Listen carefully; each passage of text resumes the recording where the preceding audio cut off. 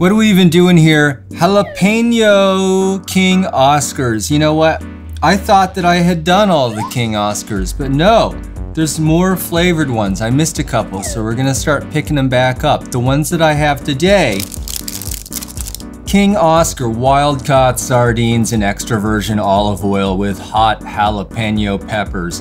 These are the ones that people always come out and say, Matt, you gotta try these ones. These are my favorites. These are the ones that are of the flavors. These are the best. And I couldn't find them. I had to go to some funny grocery store that I never go to and run into them to find them. But I was so excited, and here we are. Why do I have two cans out? Oh, this is my stunt can. I'm just gonna put this, you know, this, if something should happen to this one, God forbid I eat it or something, I still have this can. Okay, party on.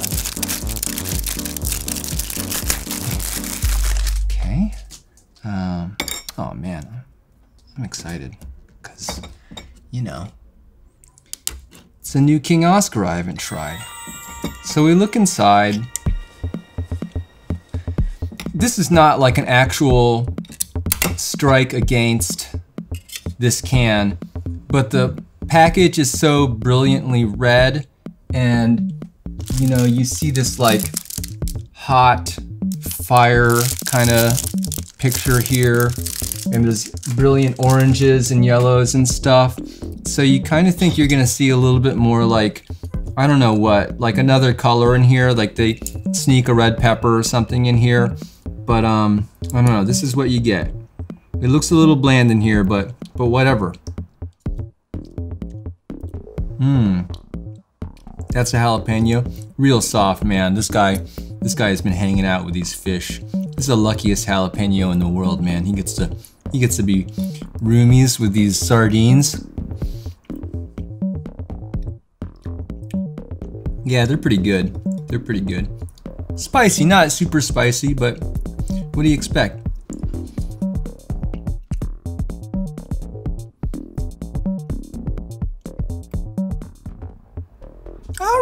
All right. So these are a little soft. I'm having trouble with this one right here.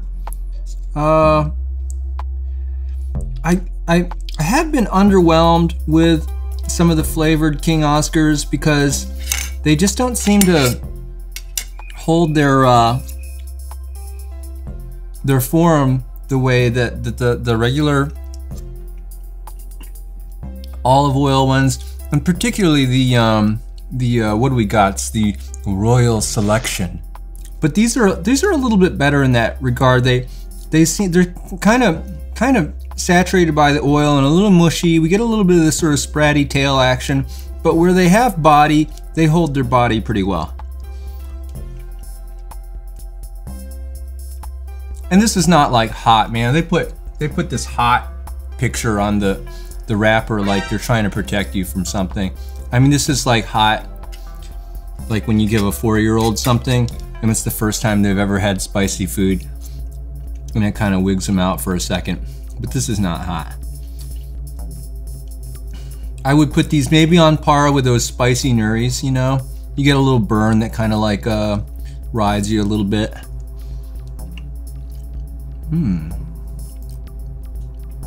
Let's see if we can take one apart, and somebody out there that hasn't seen the inside of a King Oscar can check out what we're dealing with here. Yeah. Okay. Tail section, not really coming apart. This is some pretty delicate work for the chopsticks. Oh, here we go. All right. I'll take nice spine action for 1,000. It's a spine daily double. Gosh, I'm gonna make it a true daily double and wager it all. Okay.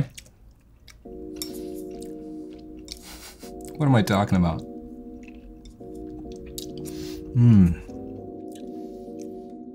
Yeah. Even though this is kind of a pedestrian can, it's pretty cheap. You know, it's really looking forward to it, just because now I've had so many King Oscars and I feel like I got a nice, like, set to compare these two. Look how this guy's holding together pretty good.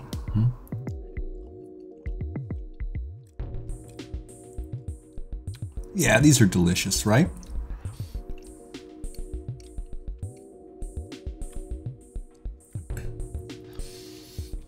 Man, I wish they were just a little firmer so I could kind of flop them around. Now I'm starting to think that, you know, maybe I was a little too rough on those Fanks sprats, you know, bonked. It looks like you can get them a little cheaper nowadays. I gotta check on the availability.